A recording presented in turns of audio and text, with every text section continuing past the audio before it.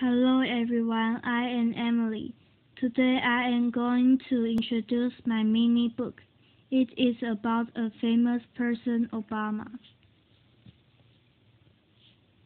Obama grew up in single-parent family, black and white half-breed, so he had a dark years. But his mother helped him, so his life has a change. An 80-year-old girl wrote a letter for Obama. The letter changed the America money.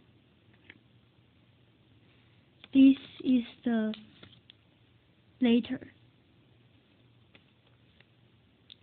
Obama said, "If you are on the right path and you are willing to go on, you will progress."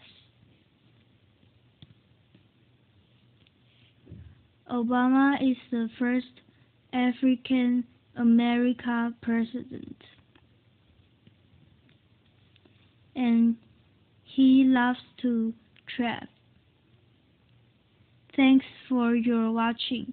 I hope you like my book.